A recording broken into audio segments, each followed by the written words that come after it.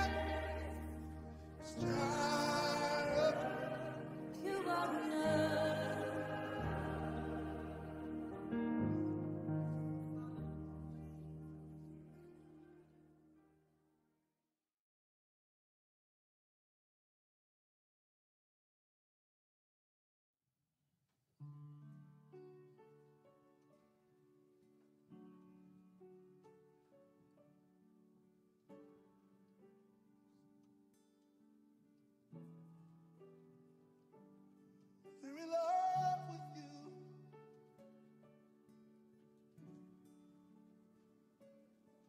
No one else can take your place. One thing I desire, only this I seek, just to dwell here forever. This will be my posture, laying at your feet.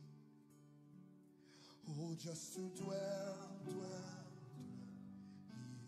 forever.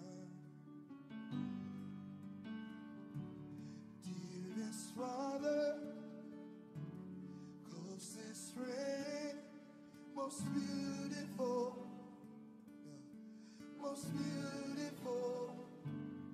You are dearest Father, closest friend, most beautiful. You are most beautiful. One thing I desire, only this I see, just to dwell here forever. This will be my posture, laying at your feet. Oh, just to dwell here forever. Dearest Father, you are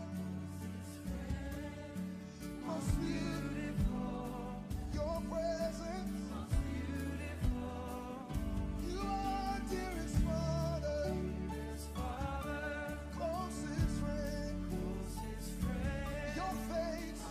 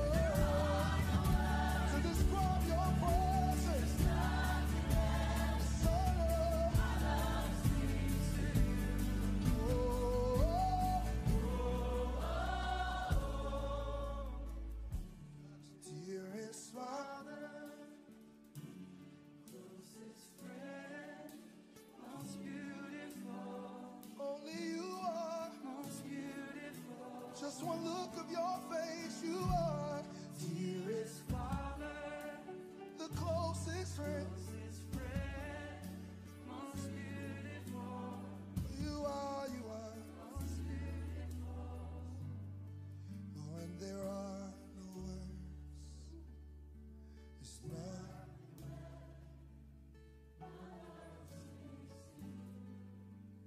We sing, oh, no word. 'Cause you've been that good to us. 'Cause you've been that faithful to us. My love, my life, let it sing. There are no words. This is my story. This is my song. Praising my Savior all the day long, all the day long. There are no words. There's nothing left.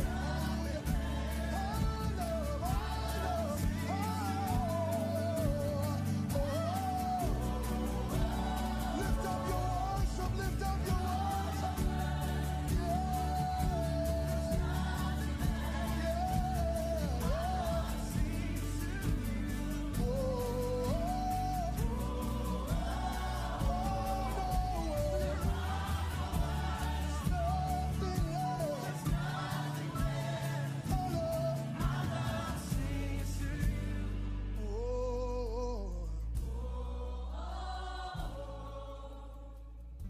I'm so in love with you.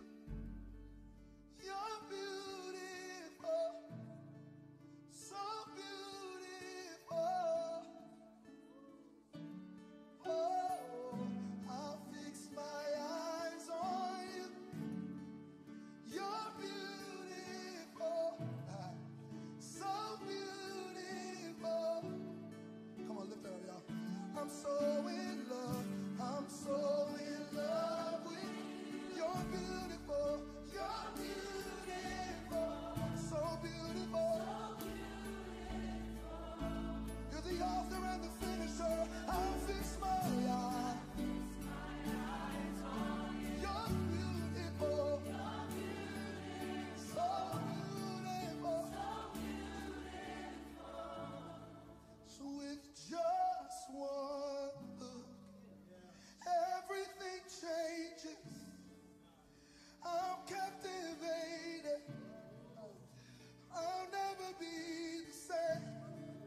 With just one look, everything changes. Yes, it does. I'm captivated. Yes, I am. I'll never be the same. Say, y'all. With just one, everything changes. I'm captivated. I'll never be the same. Just one of your holy faith. I'm captivated. I'll never be. One more time. Just one.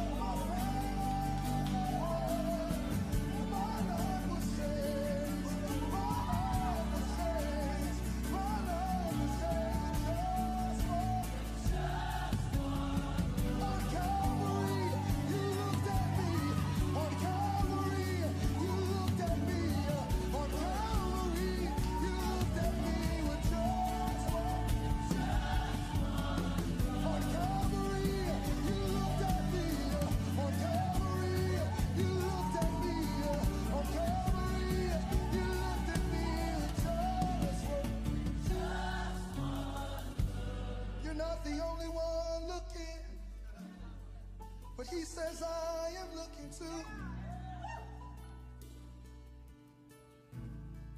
He says, with just one, I see my son and daughter, and I don't have to second guess. I don't have to second look. With just one, on Calvary you looked at me. On Calvary you looked at me. On Calvary you looked at me. With just one, on Calvary you looked at me. On Calvary you looked at me. Hey. On Calvary you looked at me. With just one, everything changed. Everything changes. I'm captivated. I'll never be the same. With just one look, everything changes. Oh my God. I'm captivated. I'll never be the same. With just one look.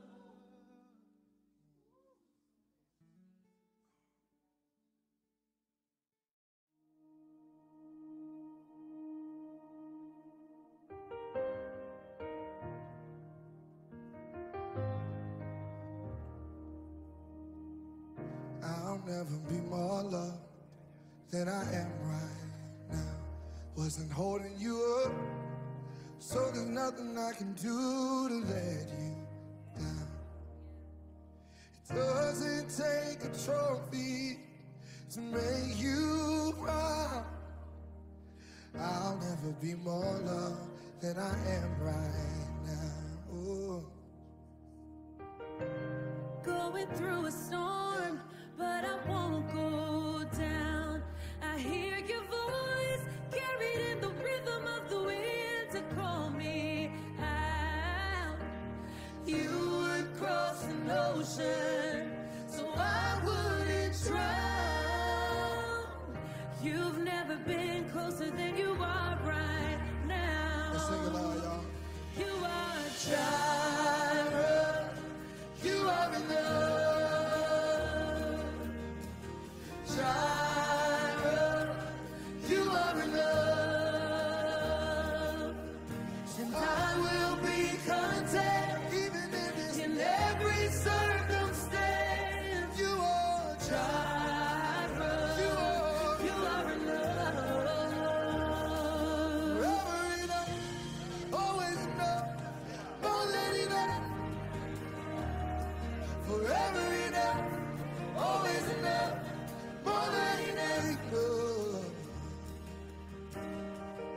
I don't wanna forget how I feel right now on the mountain top. I can see so clear what it's all about.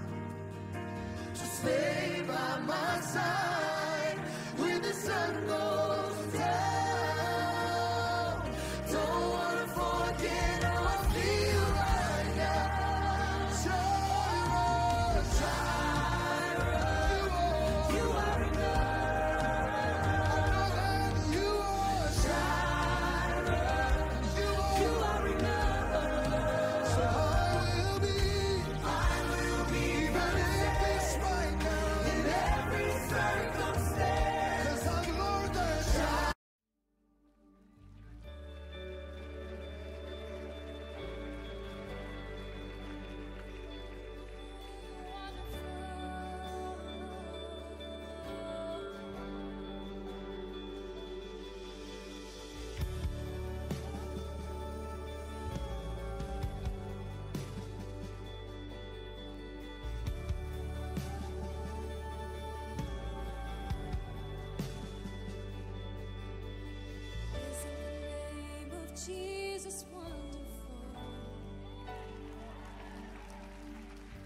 Isn't the name of Jesus wonderful? All the world can come to him to have their sins removed. Isn't the name of Jesus wonderful?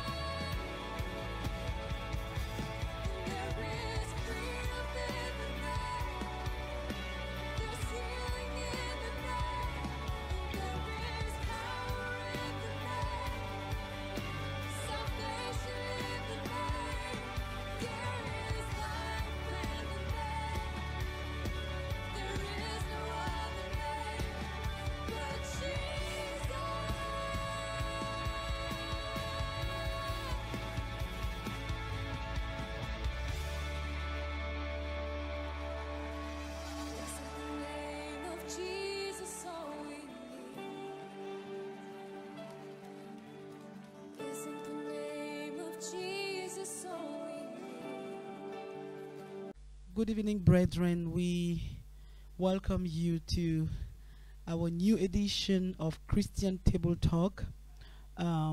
We have had already a wonderful week until now, and the Lord has been in control, and we also pray that it's the same with you. So today we have a very interesting topic, but also a very challenging topic, and the reason why it is interesting and challenging is because we are actually launching a series of teaching, and which is entitled The Sins of the Tongue. So during the next Wednesday we will have a session on one specific sin of the tongue, and today particularly we will be addressing the topic of gossip. So, bonsoir frères et sœurs, nous vous souhaitons la bienvenue sur cette plateforme de table ronde chrétienne. Jusqu'ici, notre semaine a été bénie et nous espérons que la vôtre aussi a été bénie par le Seigneur. Alors, nous sommes vraiment très enthousiastes à l'idée de lancer cette nouvelle série d'enseignements intitulée « Les péchés de la langue ». Alors, cela consistera tout simplement à choisir un péché de la langue qu'on va couvrir dans les mercredis prochains. Alors aujourd'hui, le thème ou le péché de la langue dont nous allons parler est le commérage. Et nous espérons que le Seigneur va nous visiter. So without wasting more time, I will introduce our guest of tonight, who we don't present anymore. And so, good evening, Pastor Sob. Bonsoir, Sœur Elia. I hope you are doing good. Par la grâce de Dieu, je vais très bien. Hein? Amen. We thank the Lord. So, Pastor, we have a very interesting topic today. Okay. And I know the Lord has laid a lot on your heart regarding this topic. And that's why we want to start with a word of prayer. Amen. Tu peux prier si tu veux. Okay. So thank you, Jesus. We are so blessed and excited to be in your presence one more time.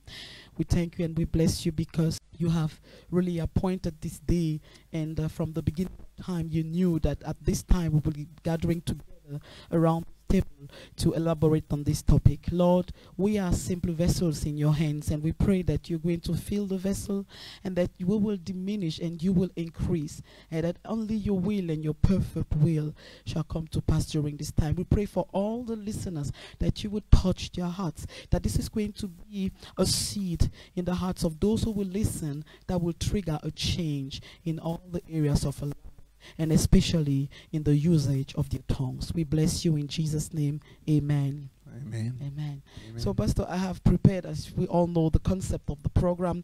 We have some questions that help us go through the topic.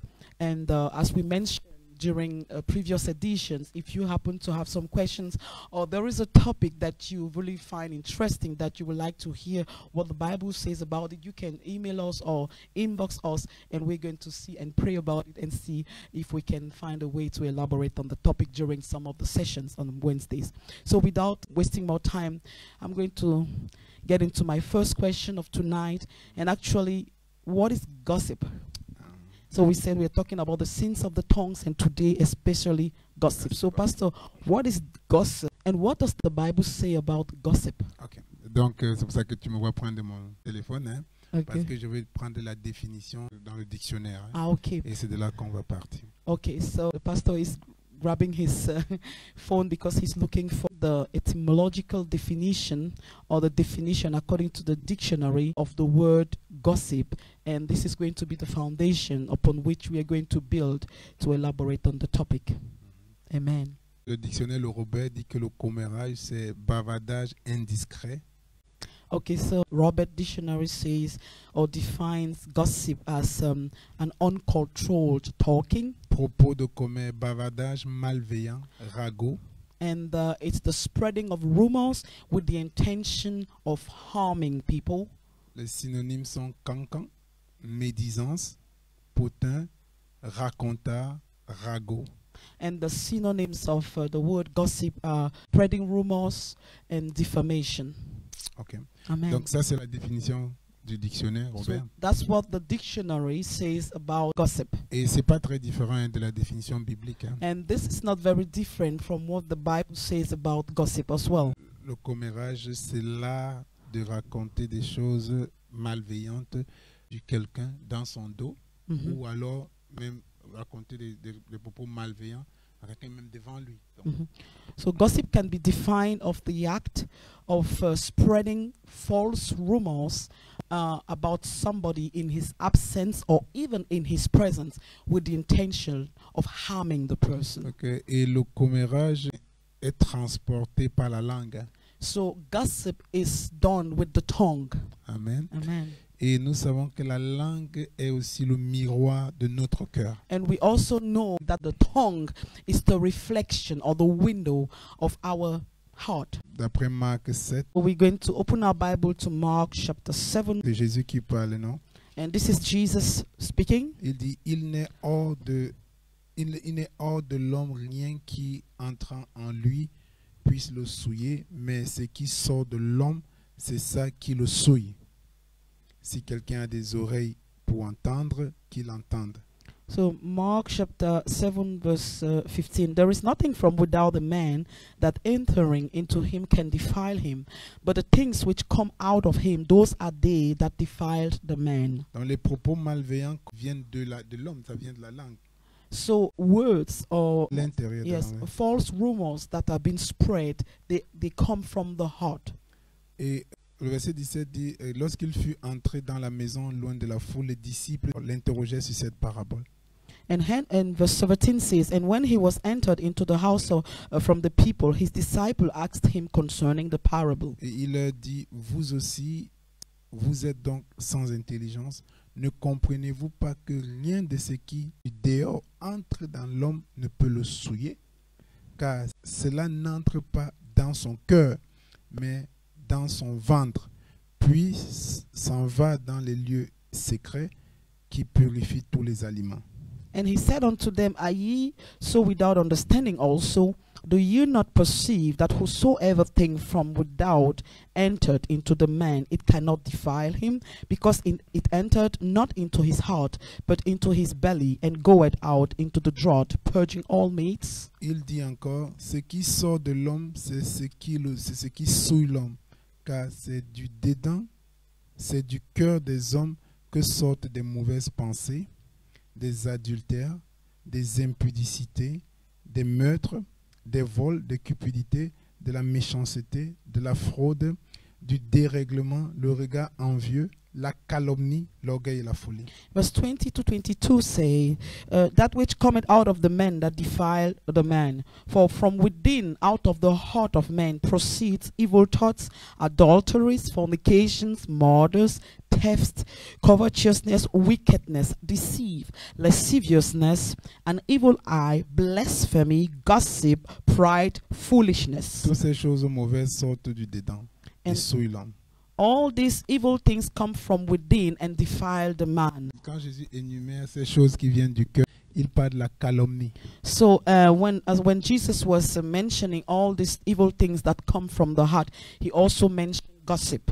Donc la calomnie qui est le commérage aussi. En fait, Yes, so gossip, defamation. Donc il dit que la calomnie, le commérage, ça vient du cœur. He says gossip or backbiting comes from the heart. Et la langue, juste qu'un miroir, un courroie de transmission de ce qui vient du cœur. And the tongue is actually just a simple mean or a simple channel that reveals what is in the heart. C'est pour ça que les Écritures disent que la mort et la vie sont au bout de la langue.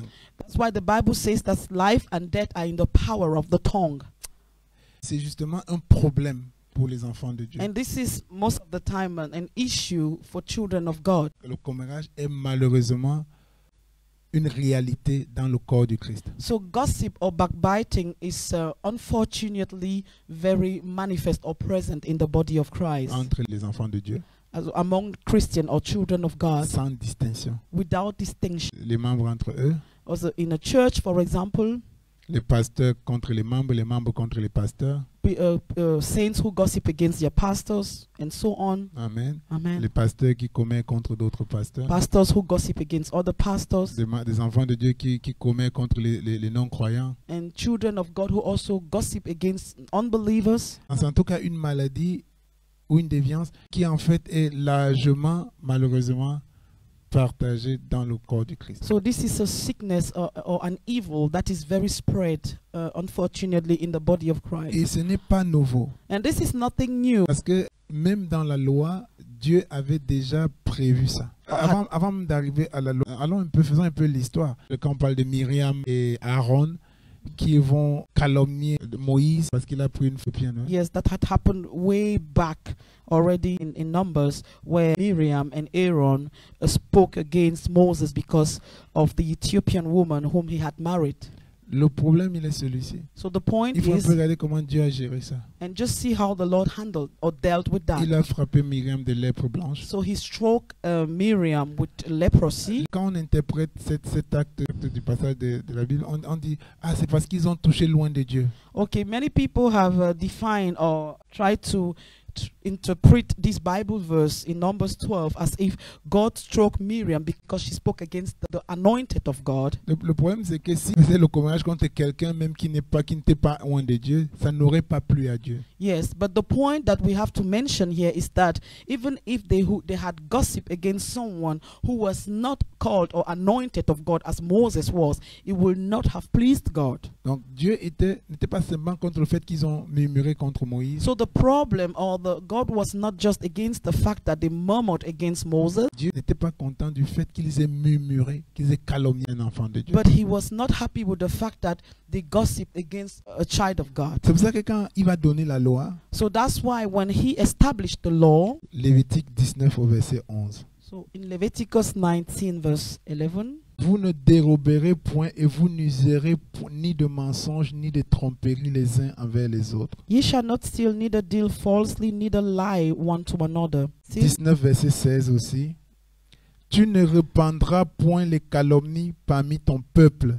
Tu ne t'élèveras point contre le sang de ton prochain. Je suis l'Éternel. Verse 16, thou shalt not go up and down as a talebearer among thy people, neither shalt thou stand against the blood of thy neighbor. I am the Lord. Amen. Amen. Dans le verset 11 dit, vous ne déroberez point, vous n'userez ni de mensonges, ni de tromperies les uns envers les autres. Verse 11 says, ye shall not steal, neither deal falsely, neither lie one to Le another. verset 16 dit, tu ne répandras point de calomnie parmi ton peuple, tu ne t'élèveras point contre le sang de ton prochain, je suis l'Éternel. And verse 16 says, thou shalt not go up and down as a talebearer Verset among thy 17 dit, tu ne people. haïras point ton frère dans ton cœur, tu auras soin de prendre ton prochain, mais tu ne te chargeras point d'un péché à cause de lui. Verse 17, thou shalt not hate thy brother in thy heart, thou shalt in any wise rebuke thy neighbor and not suffer sin upon him. Donc tu vois que Dieu va dire qu'il est contre le commérage. So in Leviticus, God had already established that he was against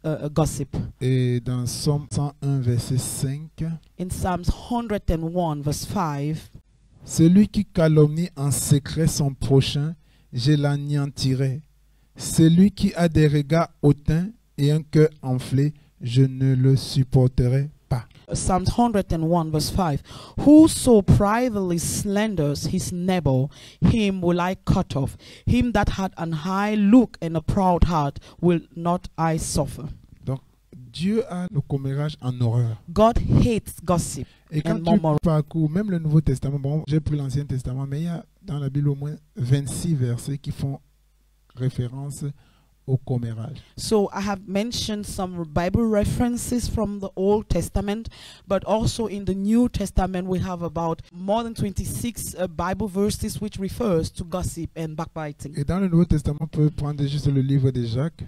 And in the New Testament we can also refer to the book of James. Jacques chapitre 1 au verset 26. James chapter 1 verse 26. Si quelqu'un croit être religieux, sans tenir sa langue en bride, mais en trompant son cœur, la religion de cet homme est vaine.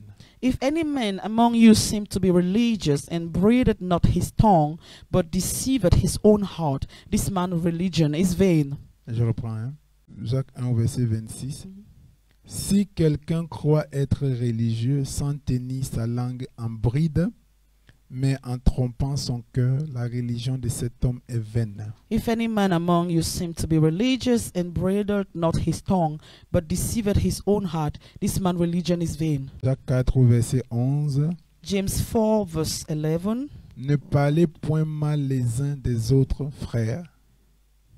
Speak not evil one of another. Celui qui parle mal d'un frère ou qui juge son frère parle mal de la loi et juge la loi. Or, si tu juges la loi, tu n'es pas observateur de la loi, tu en es juge. He that speaketh evil of his brother and judgeth his brother speaketh evil of the law and judgeth the law. But if thou judgest the law, thou art not a doer of the law, but a judge. Un seul est législateur et juge, c'est celui qui peut sauver et perdre. Mais toi, qui es-tu pour juger ton prochain? There is one lawgiver who is able to save and to destroy. Who art thou that judgest another? Ok, donc je vais un peu m'arrêter ici pour dire que si tu calomnies, So if you gossip, tu te trompes dans ton cœur.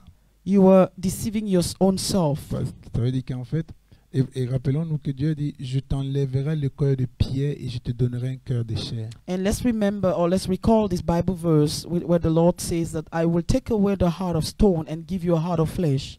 Donc si tu calomnies, si la calomnie est pour toi une seconde nature, So if gossip has become an habit to you, amen, il Amen. est difficile de croire que tu es renouvelé then dans ton cœur. yes, it is impossible that you let someone think that your heart has been renewed. Amen. Et Amen. malheureusement, c'est un mal qui gangrène et qui détruit les enfants de Dieu aujourd'hui. And unfortunately, this is an evil that is very spread in the body of Christ, and that destroys a lot. Les enfants de Dieu, beaucoup passent leur temps à faire des faux témoignages sur les autres. So many children of God are found guilty of spreading false rumors about others. Et parfois ils disent, oh, c'est Dieu m'a révélé. And sometimes they spiritualize it by saying, God has revealed to me that. Alors qu'en réalité, c'est le fruit de leur cœur.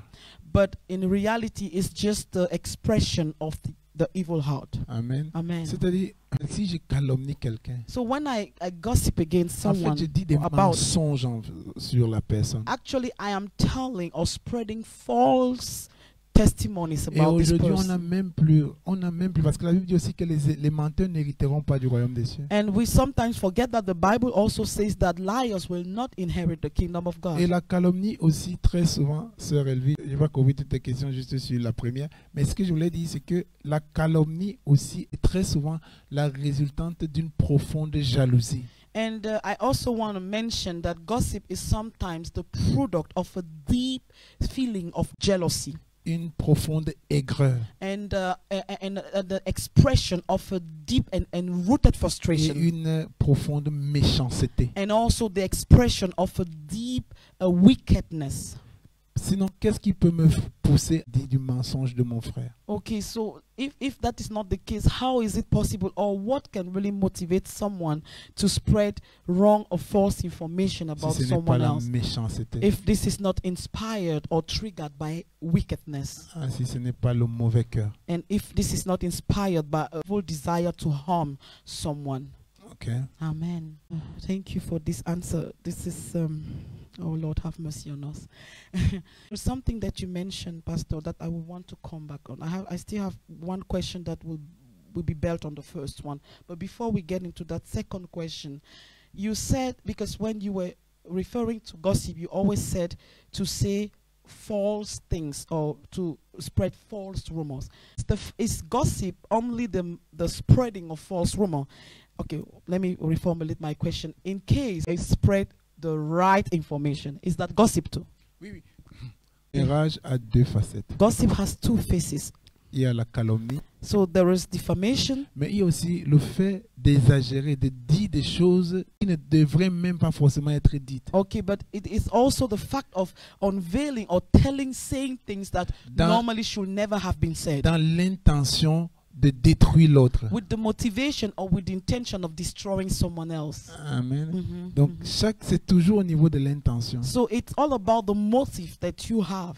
Amen. Mhm. Parce que le cœur est très révélateur. Because the heart is very tricky. Je peux calomnier quelqu'un, je peux dire des choses sur quelqu'un dans le but de me mettre au-dessus de lui. Okay, and sometimes people find themselves spreading rumors, may they be right or true or false, or about other people just with the motive or the intention of showing that they are better. Amen. Yeah. Et aujourd'hui, il y a des gens qui veulent détruire le ministère des autres. And nowadays, others, there are people who have the goal of destroying the ministries of others Juste parce que, par plaisir. just because they feel good doing that. Amen. Amen. Et ça, c'est quelque chose. Je vais prendre un exemple ou deux ou trois exemples et puis après, je vais revenir. I will take few examples. Prenons peut-être quelqu'un qui a peut-être volé il y a de cela une semaine. Okay, so let's take an example of someone who stole something few weeks ago. Il est allé voir le Seigneur. He went to the Lord. Il a demandé pardon de son péché. He has repented about Il it. s'est repenti Yes, he asked for forgiveness, et le Seigneur lui a pardonné. and the Lord forgave him. Ok? Mais Amen. il avait volé il y a de cela une semaine. Amen. Et aujourd'hui, si le Seigneur lui a pardonné, le Seigneur a effacé. And if the Lord forgave him, then it's over. Et maintenant, quelqu'un va venir pour le And- calomnier. And someone else will come to spread rumors, Tu connais ce gars? but he will try to Il y a kind une of. semaine, il a volé, c'est un voleur patenté. So someone will come with the intention of destroying the reputation of the one who was found guilty of theft, but who repented by saying, "Do you know this young man? There were a few weeks ago he stole something. Donc He's c'est a un voleur à thief. patenté. He's a very, very professional thief."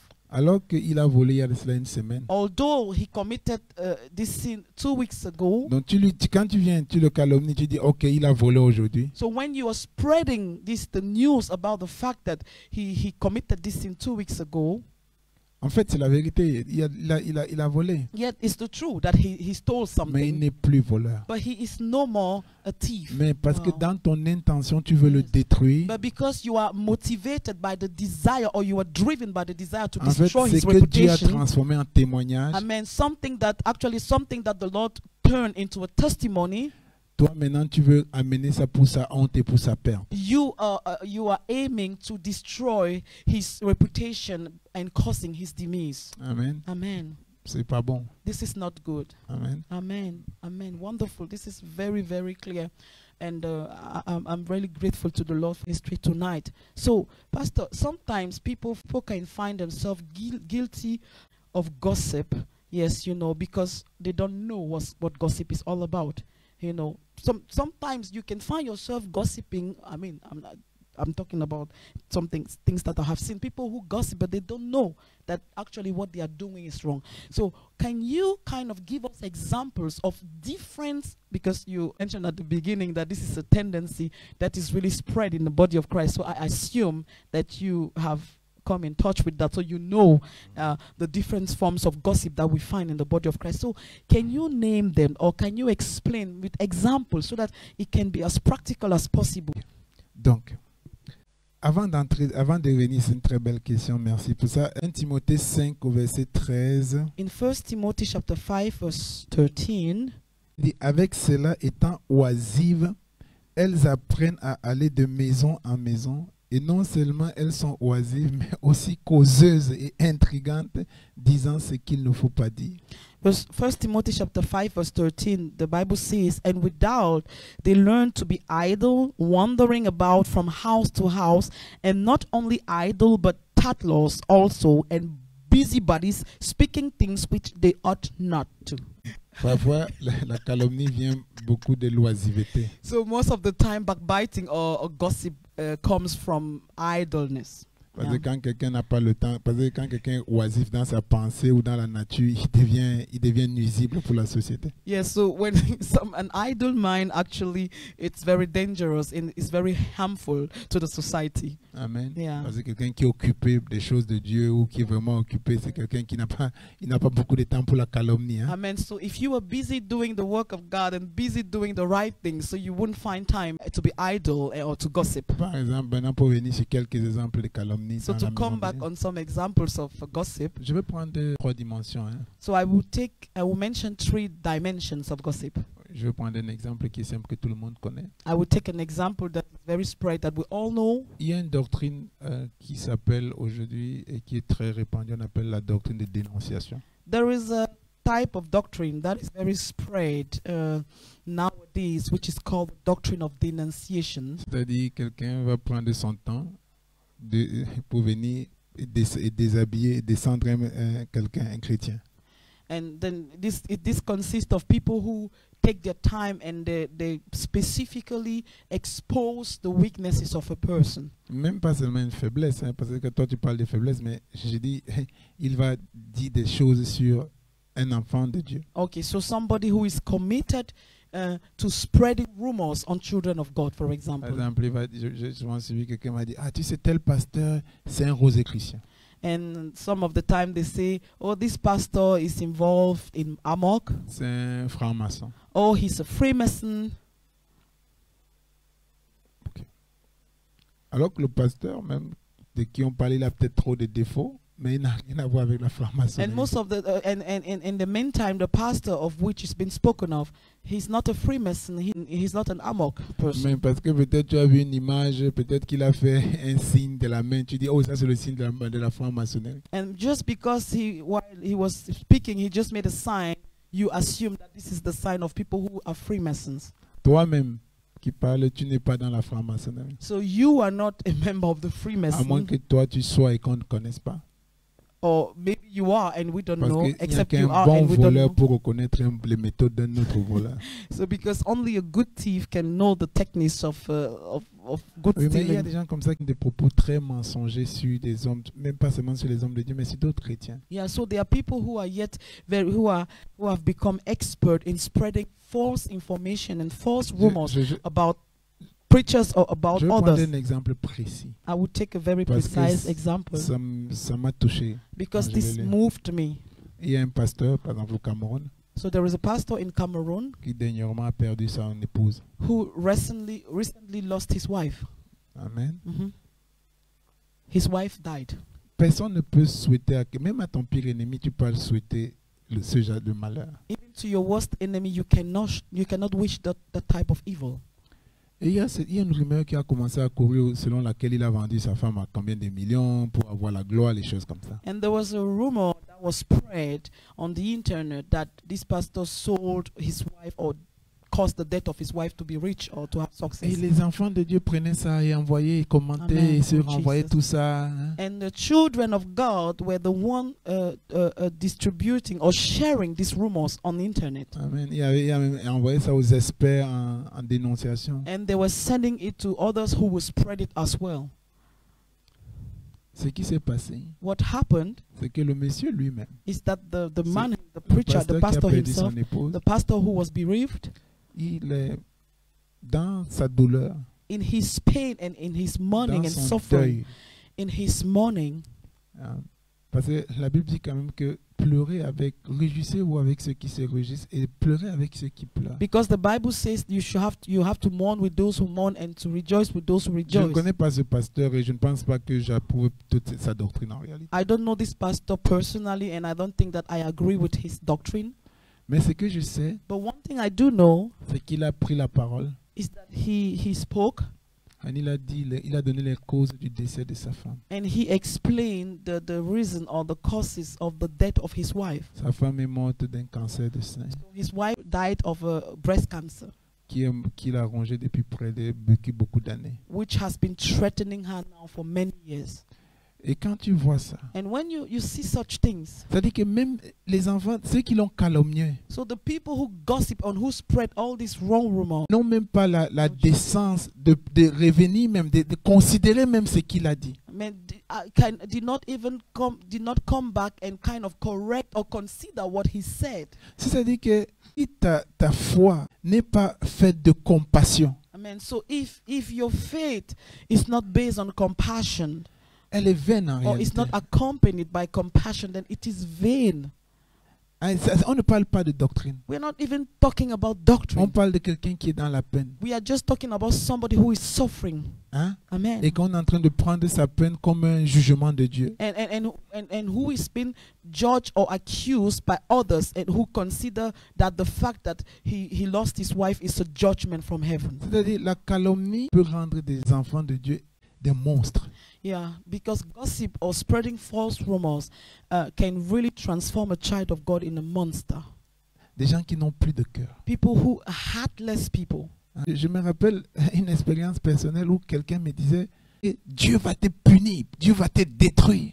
And I remember an experience from my own life where somebody told me, God is going to punish you. He will destroy you. Pourquoi? Why? Je n'avais rien fait. I didn't do anything wrong. Juste par une imagination. This person said that it was a product just of his own imagination. C'est-à-dire, tu restes et tu imagines que telle personne est en train de faire telle chose. So you stay in your corner and you begin to imagine that somebody else is doing something. Et tu décides ça, tu donnes sa sentence. And you give his judgment already, his condemnation. Et je me disais, mais ça, c'est quelle qualité d'enfant de Dieu, ça? And I often wonder, which type of children of God are we? Si tu penses que si Dieu veut punir quelqu'un, il va te demander ton avis. So if you think, do you think that if God decides to punish someone, he's going to ask your opinion? Il va te dire, oh, parce que toi, tu n'as pas de problème. Toi, tu vis une vie simple, tu vis une vie de sanctification super peur. Par exemple, que Dieu va te dire, ok, lui là, je vais le détruire. Lui ou l'autre veut te détruire, toi, je vais te laisser. Okay, or you think that you're very so sanctified that if God wanna punish someone, he will first of all agree with you or inform you about that? C'est-à-dire, les enfants de Dieu ne veulent pas se laisser transformer par Dieu. Yeah, so what we pitifully have to notice is that we children of God do not want to allow the Lord to transform us. Et on devient des monstres, And then we are turned into monsters. des serial killers. People who kill with their tongue. Parce que tu peux tuer avec ta langue. Because actually you can kill Tu someone peux with your détruire une tongue. réputation avec ta You langue. can destroy a reputation with your Tu tongue. sais, quand Dieu établit une œuvre, When the Lord establishes a work, ça prend le temps. it takes time. Il investit. He invests. Et toi, tu viens. And you come Et en un jour, in one day tu veux détruire. you with the purpose of Et destroying. parfois, on se pose la question, qu'est-ce qu'il y a derrière? And sometimes we ask the question, but what is motivating such a person? La jalousie, It's only jealousy, la méchanceté. wickedness. C'est ça le vrai problème. That's the point. Des gens qui veulent détruire des autres. All people who want to destroy others. Je me rappelle, il y a de cela quelques années, And I remember a few years ago, il y a des chrétiens qui allaient de maison en maison, allaient rencontrer d'autres chrétiens pour dire que non, celui-là c'est un envoyé de diable, celui-là c'est celui-ci, celui-ci c'est celui-là. there are Christians whose missions a few years ago was to go from houses to houses or pick anyone they meet and tell them, don't go there because he has been sent by the devil and so on. Alors que eux-mêmes, ils sont le produit du diable. Mais même Jésus-Christ, quand il guérissait les malades, vrai démoniaque, leur disait, oh, il chasse le démon au nom des Belzébuth. Although what they are doing is actually that which comes from the devil, because even in the time of Jesus Christ, when the people who were demon possessed, they were the one to say Jesus is the one who is demon possessed. Dieu peut utiliser quelqu'un qui n'est pas parfait. Yes, God can use someone who is not perfect. Il peut utiliser un âne. He can even use a donkey. So, s'il peut utiliser un âne, So if he can use il a peut même donkey, utiliser le rocher pour parler. he can even use the rock to speak to Donc, il someone. peut utiliser même quelqu'un qui est même faux pour parler. So he can even use someone Mais who is nous, on veut la justice. On veut not perfect. que tout le monde soit détruit, que notre ministère, que c'est nous qui soyons en vue. But nowadays the goal is that to destroy others so that we are the only Et ones ceux that qui will be suivent seen. ce genre de message, And the people who listen to this type of ce sont des rumors, oisifs. they are people who are idle. Et je vais te dire, sœur Elvie, tu sais ce qui va tuer le peuple de Dieu? What is actually going to C'est destroy la distraction. the children of God is Les gens veulent se distraction. distraire. People want to be distracted. Ils veulent laver leur conscience. They want to ease their conscience. C'est pour ça qu'ils cherchent le mal dans l'autre. That's why they spend their time scrutinizing the life of others to find some Et weaknesses. penser que le mal dans la vie de quelqu'un peut être un pansement pour ta propre vie. And they think that if they find out that there is an evil or there is a weakness in someone else's life, then it justifies their own weaknesses. Moi, ça m'écoeure. This is not good. Je vais te donner un autre exemple, un autre témoignage. Another testimony. Il y a quelques années de ça, Few years ago, il y a un champion de la dénonciation qui a dénoncé un pasteur de fornication. okay, so there is a champion of somebody who is very professional in spreading false rumor, who spread rumors about a pastor, and he accused this pastor of having been caught in fornication. Donc, on a détruit le ministère, on est en train de détruire le ministère de ce monsieur. And these rumors really destroyed the reputation and the Ça a ministry of détruit son this. ministère, ça a détruit son mariage. It destroyed his marriage, it destroys his reputation, it destroyed his ministry. Et quand le monsieur a pris, le pasteur qui a été détruit a pris la parole pour parler. And when the pastor who was accused Non, of, même pas le pasteur, la personne qui l'accusait okay, yes, so when the one who was spreading those false rumors a dit que cette histoire datait de plus de 8 ans. mentioned that the story happened 8 years ago. Et la personne même qui est la victime And the victim in dit, the story dit elle-même was testifying que le pasteur a demandé pardon. that the pastor repented, Mais c'est que non, c'est pas suffisant. and she was saying that it's not enough. Il faut qu'on détruise sa réputation. His reputation Il needs faut to qu'on be destroyed. détruise son ministère. His ministry needs to be destroyed. Ok. Soit, je ne veux pas juger personne. Ok, ça s'est passé. Mais ce qui a été curieux, But the most surprising thing in all of that, il y a quelqu'un qui m'a appelé. someone called me. Il m'a dit, frère Sop, He told me, Brother Salp, tu as suivi ce que le pasteur a fait. did you hear what he did? Ce qu'il a fait est très très mauvais, vraiment, les pasteurs de nos jours. And he was saying, oh, what that pastor did is so bad. Oh, the pastors nowadays. Et je l'ai écouté parler. And I listened to Il dit, him. ce genre de type, il doit seulement aller périr en enfer. And he said this type of a man only has to go directly to hell. Quand j'écoutais, mon âme était dans la tristesse. When I listened to that, when I heard that, my soul was so sad and grieved. Et j'ai dit au frère, And I told the brother, je ne connais pas l'histoire. I don't know the whereabouts of the stories. Soit il a fait. Yeah, let's assume he did that. Dieu s'occupe de lui. But God is dealing with Mais him. nous là, But us, toi et moi, you and I, toi qui m'appelles pour me parler de ça et qu'on continue you, à le salir dans yes, son image. you called me and you expect me to join you in spreading and destroying the reputation of this man. Mais est-ce qu'on peut prendre un instant pour parler aussi de nous? Can we just take few minutes and talk about Parce ourselves? que beaucoup de gens qui accusent ce pasteur, Because many people who accuse or judge this other pastor, ce sont aussi des gens qui ont des cadavres dans leur vie. there are people who also have issues in their own lives. Mais sauf qu'on ne connaît pas. But these issues are still hidden. Nobody knows about Comment it. quelqu'un aussi peut vivre dans la fornication So how can somebody live in fornication et il accuse quelqu'un d'autre de fornication? and he d'adultère? judges someone of committing fornication Et and dès que adultery? je lui ai dit ça, And when I told him that, il m'a dit, frère Sop, he told me, Brother Sop, tu as raison. you are so right. Parce que même moi là, je vis dans la fornication avec une femme maintenant là. Because as you're talking like this, I'm also living in fornication with a woman. Et la fornication du frère était encore plus grave.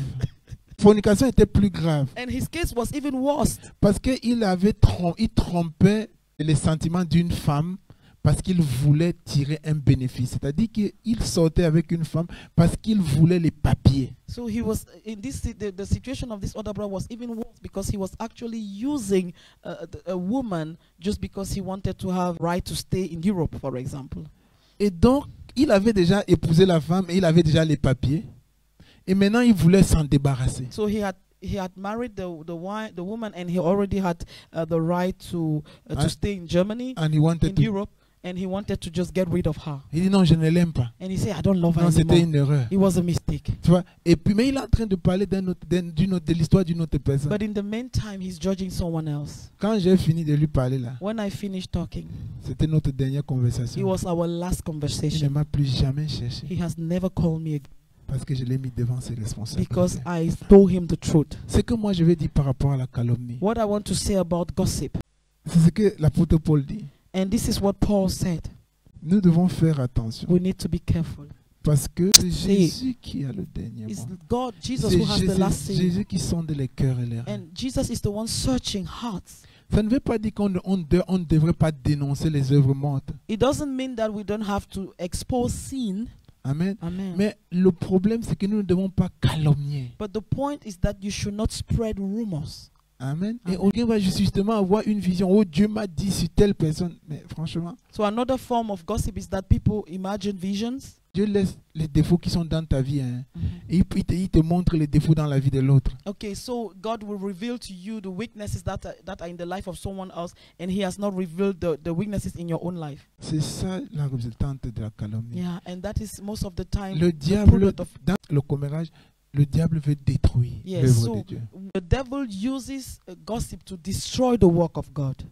Tu vois? Mhm. Tu vois, quand Job était dans les problèmes, When Job in the Bible was really going through, les gens viennent lui dire, c'est sûr qu'il y a un péché dans ta vie. people, his friends came to him and told him, "You surely sinned against God." Tu vois? C'est-à-dire, on assume des choses qui ne sont pas vraies. So people make assumptions on things which are not right, Et c'est ça qui détruit. and that is what actually destroys. J'ai trouvé ça très joli, quelqu'un qui a dit, Ça prend une vie pour faire une réputation. This is a quotation that I really like, which goes like this: it takes a lifetime to build a reputation, Mais ça prend un jour pour le détruire. but it takes one day to destroy completely the reputation. Et je dis toujours à ceux qui tentent de détruire la réputation des gens, And I always tell those who are intent to destroy the reputation of sans others, savoir les tenants et les aboutissants. without knowing the results, and who do not have any detail of a story, but spread it. Dieu, à la fin, At the end, il va vous demander des comptes aussi. God will request accounts. Les gens qui aiment trop dire Dieu a frappé. The people who always say God struck, Parce que si Dieu frappe là, because if the Lord strikes, je ne pense pas que nous serons nombreux à rester ici là. I don't think that there will be anyone left on earth. Hein? Amen. Heureusement que la frappe de Dieu, c'est sa miséricorde. And thank God, because there is the mercy of God as well. Amen. Amen. Thank you very much, Pastor. So if I have to summarize what you said and also the testimonies, is that there is one form of gossip is the fact of spreading false rumors on people, even the fact of spreading rumors that are true, but with the motivation or with the intention of destroying the reputation of people. It's also the fact of saying things that you're not sure of, which are not necessarily right about Ouais, people. c'est ça. Il y a même aussi parfois, et ça je pense que c'est mieux qu'on en parle un peu. Ça dit dans la maison de Dieu, ils ont aussi trouvé un moyen de spiritualiser le commérage. Yeah, so now there is a very spiritualized way of gossip in the house of the Lord. Quelqu'un te prend ton téléphone ou quelqu'un raconte. Tu sais, sœur Elvie, pardon, prions pour le frère tel. Parce que voilà ce qui se passe, voilà ce qui se passe, voilà ce qui se passe. And they call you and they say, you know, Sister Elvie, let's pray for brother so and so because he did this, he did that, he did Donc, this. il t'appelle pour prier pour le frère ou la sœur. So he calls you actually to pray for brother so and so. Et il passe 45 minutes ou And 2 heures de temps à raconter des mensonges, à raconter les choses sur la vie de la personne. And he spent 45 minutes to 1 hour telling you stories about that person. Et à la fin même, vous ne priez pas. And sometimes at the end, you don't even pray. Parce que quoi? Parce que ça, c'est le voyeurisme. Because this is just spreading, it's just talking about useless stuff. Et le vrai problème, c'est que beaucoup de gens ne savent pas tenir leur langue en bride. And the issue here is that many people do not know how to handle their tongue. Amen. Amen. Ils ne Yes. savent pas tenir leurs émotions. They do not know how to deal with their Ils ne emotions. veulent pas laisser Dieu travailler And they do not want to allow à leur God cœur. to deal with their hearts. Ok. Amen. So, Pastor, if I want to come back on this point, so because you always refer, when we talk about gossip, you always mention the heart. So actually, you are actually meaning that gossip is the product of what is in the heart. So can we say that if the gossip is spread in the body of Christ, it's not only a problem of the tongue, but it's an issue of the heart? Oui, oui. Et c'est très clair. Parce que la langue n'est qu'un miroir, n'est qu'un vase de transmission. Yes, so because the tongue is only a channel of transmission De quoi? De ce qui vient du cœur. of what is in the heart. C'est une expression du cœur. On dit c'est l'abondance du cœur que la bouche parle. It's an expression of what is in the heart, because from the abundance of the heart the mouth speaketh. Hein? Donc généralement c'est le fruit de ce qui vient dans le cœur. So it's the fruit of what comes in the heart. De ce qui est dans ton cœur. Is what is the fruit of what is in the heart. Maintenant, si on veut cesser ça, nous devons accepter que Dieu travaille du cœur. Yeah, so and the Que point is travaille that notre cœur. if we want to heal or to get rid of gossip, we have to let God work on our hearts. Amen. Wonderful. So we have already spoken about the different forms of gossip but you mentioned gossip in on internet, spreading false rumors, people who make video to kind of spread false rumors on others. But we also, as children of God or as Christians, we interact with many areas of the society. We have, for example, we interact with our family members, we interact with people in the church, we interact with people at work, our colleagues, and people who are still going to school, interact also with schoolmates. So, is there any possibility, or do you have some examples of possible type of gossip that we can find in such milieus? Si tu prends différents lieux que tu as dit, If you consider the different milieus, c'est-à-dire que partout où tu vas avec ton cœur.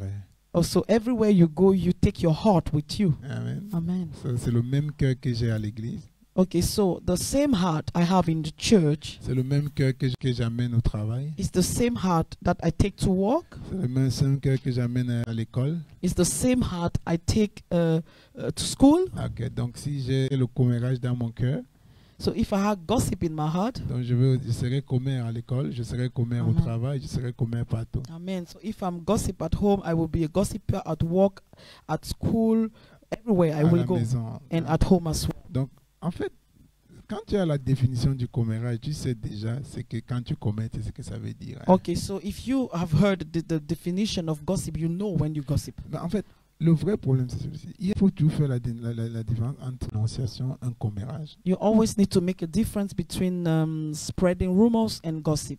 Amen.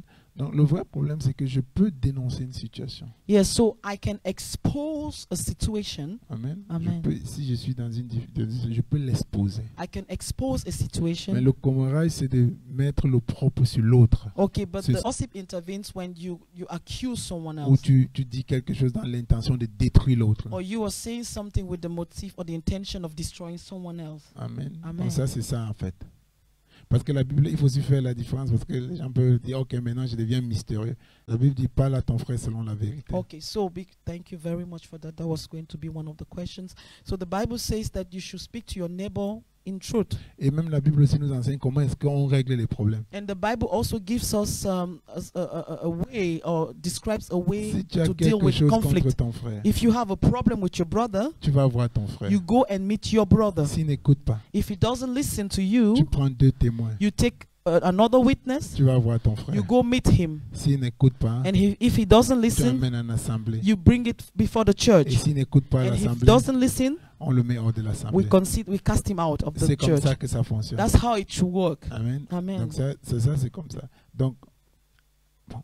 Maintenant, il y a toujours la recherche de la bonne information. Yes, so Tu vois, très généralement et très souvent, le commérage va souvent sur des non-dits et sur des imaginations. yes, and then some of the time people do not even have the right information, and they base their rumors on things that are not real, are not true, and things that were not verified. Amen. Yeah. Amen.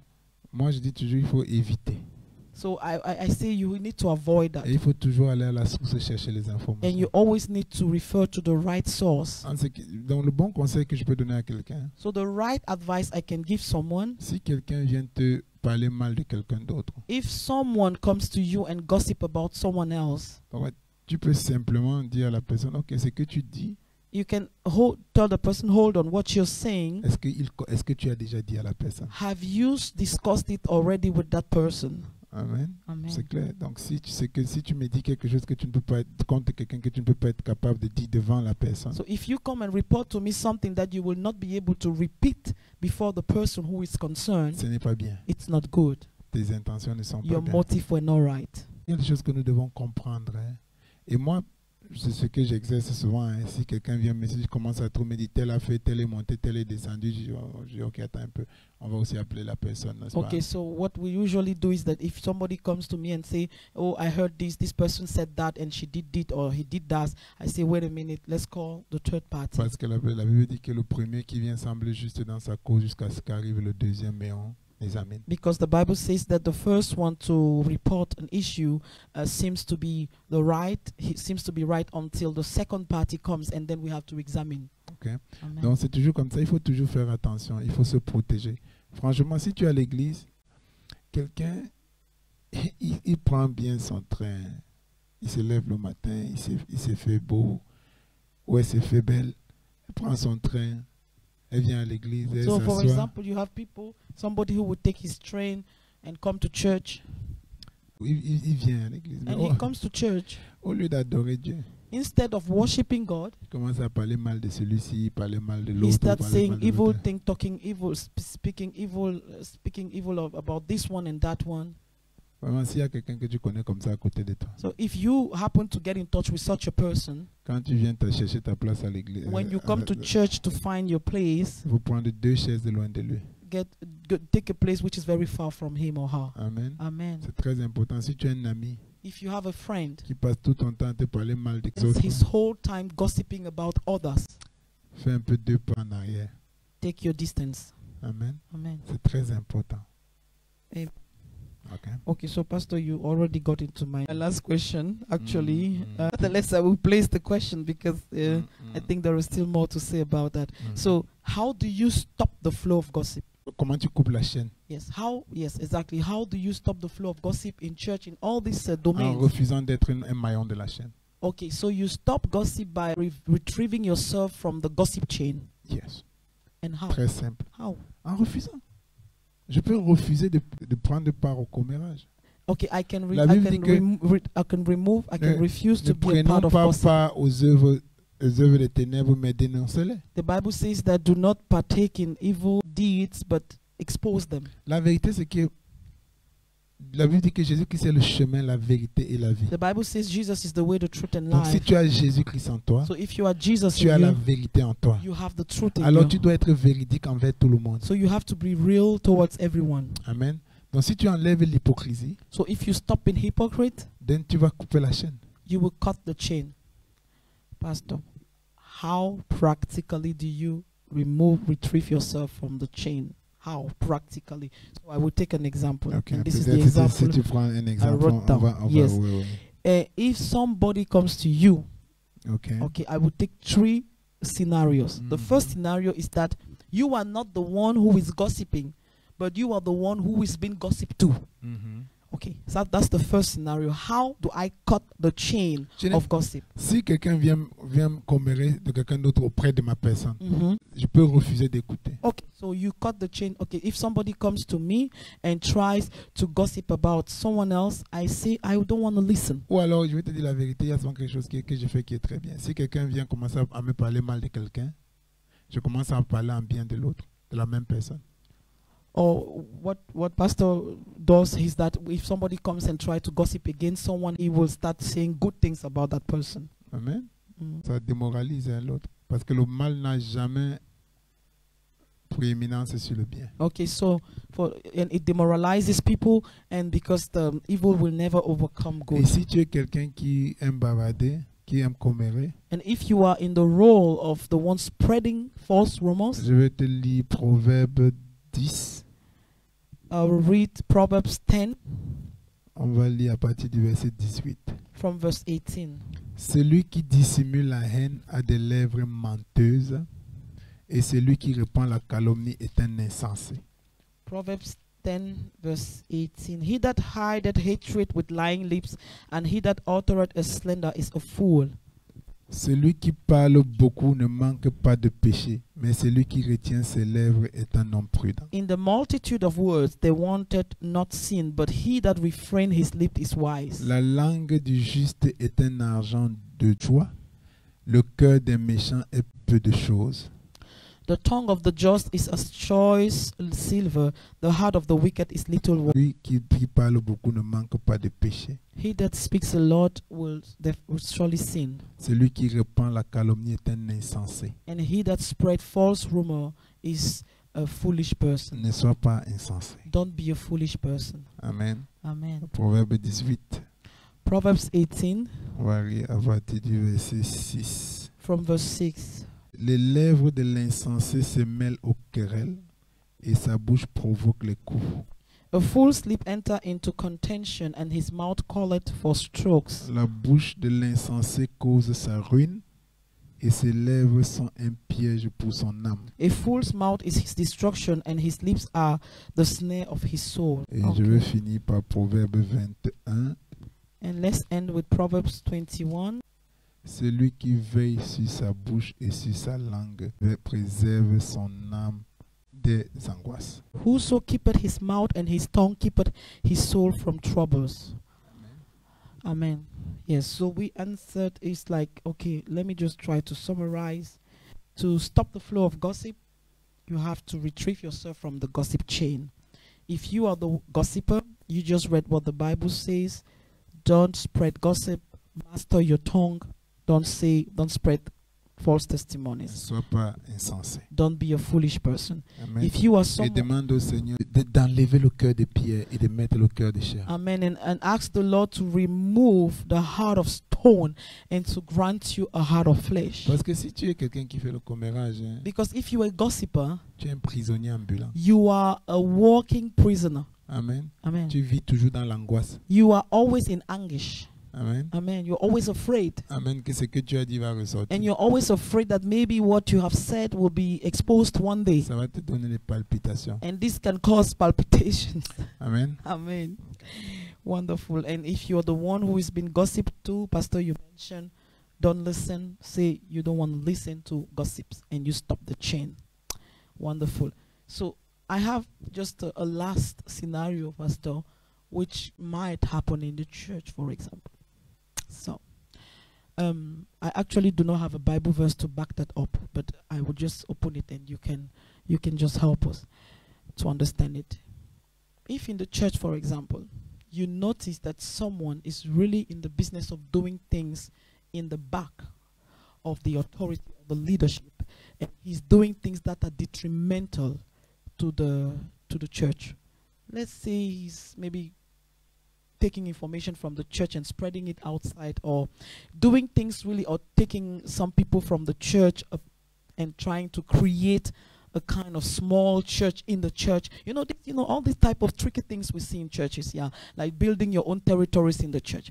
So how do you expose this evil without gossiping?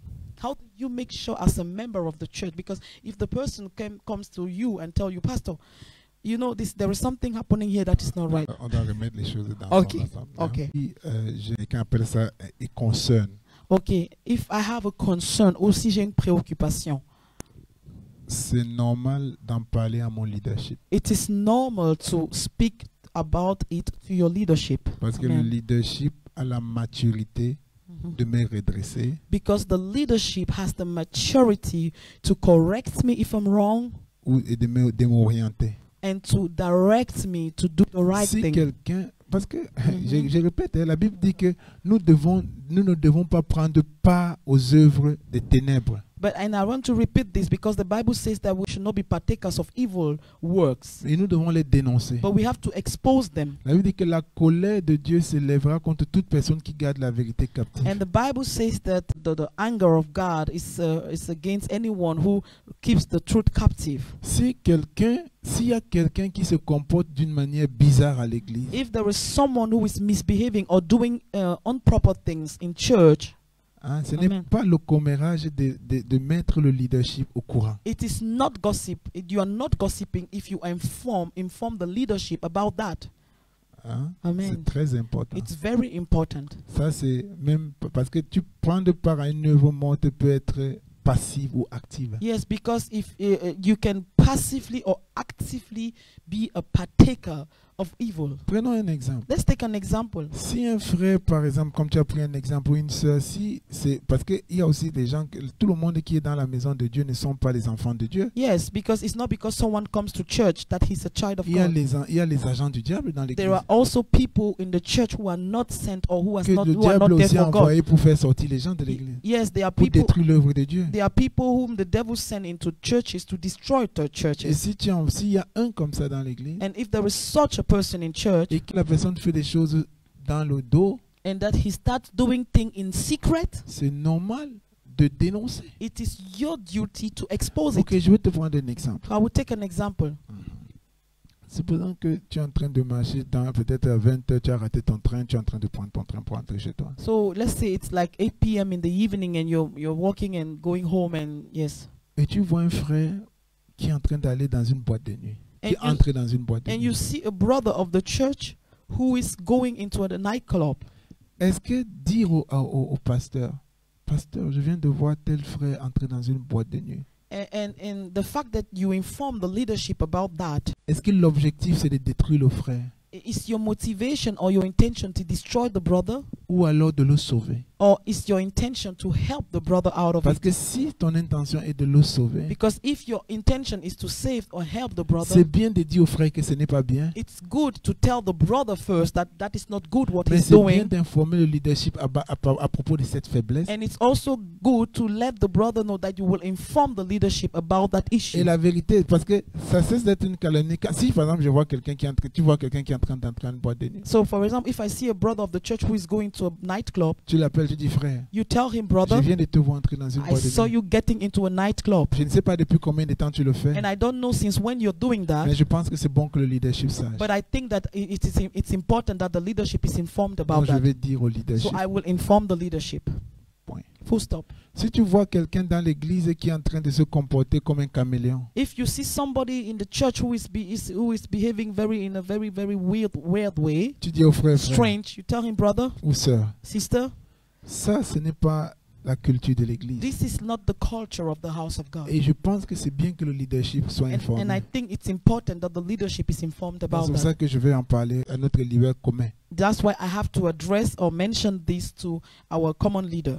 On pourra le faire ensemble. We can go together to the Ou leader, alors toi-même tu vas aller lui dire. or I can leave it up to you to go to him and tell him about what you're doing. Amen. Mais garder ça et dire ok non Yes, je vais être preach. commun, ça c'est un problème. Yeah, so Ça c'est en fait le Amen. problème, c'est que ce n'est pas un problème de commérage, le problème c'est que toi-même tu es très dangereux, tu es toi-même le vrai caméléon dans l'histoire. yes, because if you keep that to yourself and you say no, I don't want to gossip, this is very dangerous, because you are becoming dangerous as well, because you are also a partaker of evil. Moi je vous dis quelque chose, si quelqu'un fait quelque chose que tu trouves que si tu peux être capable d'apporter ça au leadership, tu peux aussi être capable d'apporter à la personne. Yes, so if you are able to tell the leadership about that, then you also can tell the person directly. Alors, donc peut-être le vois, tu penses que tu te dis ok, tu l'as vu, il est en train de se diriger vers la boîte de nuit. Maybe you saw him, he was taking the road that leads to nightclub. Peut-être que ce n'était pas pour entrer dans la boîte de nuit. Maybe he didn't intend to get into the nightclub. Peut-être c'était juste pour appeler son petit frère qui est dans la boîte de nuit. Maybe he was maybe he was just trying to call his brother out from the nightclub. Mais bon, si tu lui dis, But if you tell him frère, first, je t'ai vu dans cette situation, brother, I saw you getting into a nightclub, ça le leadership doit être au courant. and I think I'm going to inform the leadership about Alors that. lui il pourra te dire, And then the brother will have the oh mon frère, opportunity moi je n'ai rien à faire avec les boîtes de nuit. to explain you, no, I wasn't going there. Moi je voulais juste prendre mon petit I was frère. just trying to get my brother out of it. Ah, then tu pourras lui dire, tu sais, ton petit frère est dans les vrais problèmes. And then you can tell him, oh, I see, your brother might certainly be in deep Il faut trouble. qu'on informe le leadership pour qu'il prie, pour qu'on essaie de voir qu'est-ce qu'on peut faire. Let's together inform the leadership to help your brother. Tu vois que tu n'as pas, ce n'est pas, Amen. tu vois, tout est dans l'approche. So it's all about the method, the Alléluia. approach. Amen. Amen. Hein? Tu n'es Amen. pas dans les suspicions. You are not suspecting Amen. something. Amen. Ah. Amen. Wonderful. Yes. Perfect. Mais ne garde pas, s'il y a une histoire Yes. qui n'est pas juste, on ne peut pas le garder par. On dit, ah, je vais pas faire le commérage. Non, non, non, non, non, non. Si quelqu'un est dans l'erreur, si ton frère est dans l'erreur, la Bible dit reprends-le. Yeah. If your brother is doing something that is wrong, you need to rebuke him. Amen. Amen. Parce que prenons l'apôtre Paul. Je vais finir peut-être par là. Hein. Mhm. L'apôtre Paul, So Paul, il avait un très grand respect pour l'apôtre Pierre. he was holding Peter in consideration, Hein, il in high appelait un pilier. He considered Peter as a pillar. Amen. Amen. De par son âge, Because of his age, mais de par aussi son ancienneté dans la foi. but also because of how long he has been a Et Christ, de par aussi de following sa Christ, position spirituelle. and also because of his spiritual position. Donc, il avait un grand respect pour lui. So he was really respectful Et of quand il Peter. avait même les problèmes là, dans les villes où il allait, And when he had problems or issues, challenges in the cities where he used to minister, il entrait à Jérusalem les rencontrer. he used to come back to Jerusalem to meet Peter. Mais un jour, il lui a dit, But one day, j'ai vu Pierre qui était dans une position pas confortable. but Paul once noticed that Peter was guilty of hypocrisy. He's doing something that wasn't right. Et la Bible dit que et ça poussait même aussi les autres frères dans le péché, And à faire de mauvaises the choses. attitude of Peter led also other brothers to sin against God. Qu'est-ce qu'il a dit? What did Paul Il a say? dit, je l'ai repris. He said, publiquement. I rebuked him. Il n'a pas pris ça et allait raconter à tous ses frères qu'il rencontrait, à Timothée et autres. Ah, vous savez, l'apôtre Pierre, là, c'est vrai qu'il a marché avec Jésus, mais regarde ce qu'il a fait, voilà ce qu'il a fait. He did not spread the news to all among all Mais the il a apostles, but repris son frère dans l'amour. he rebuked his brother in Il love. dit, en faisant ce que tu fais, tu es hypocrite. He said, "Why by doing what you did, you're being an hypocrite." Alors il a agi selon la vérité. And so he acted in the truth. Alléluia. Amen. C'est toujours notre approche et ce que nous avons dans le cœur. So it's Nos intentions. it's all about our motives, our intention, and what we have in our hearts. Okay. Amen. Wonderful. This is a great word of closing, and I personally have been blessed, and I know that the Lord has really been present and has unveiled many tricks and that the devil is using gossip to destroy the body of Christ. So we are very excited that you were listening, and we are sure that the Lord has also ministered to you. And I think that we'll close with a word of prayer, Pastor. On va prier. Seigneur Dieu, Dieu de grâce, Dieu de paix. Seigneur, merci pour cet enseignement ce soir, Père éternel. Parfois les choses simples sont parfois les choses les plus profondes. Père éternel, je prie que par le petit moment que nous avons passé ensemble, Seigneur, que quelqu'un se sente fortifié, que quelqu'un se sente enseigné, mais surtout, Seigneur, que quelqu'un comprenne qu'il doit changer s'il est dans cette situation. Seigneur, je prie que tu bénisses tous ceux qui ont suivi ce message ou qui suivront ce message. Père, je prie, Père, que tu entames en eux une vraie transformation au nom puissant de Jésus. Amen. Amen. May the Lord bless you and see you next week. Bye. Bye.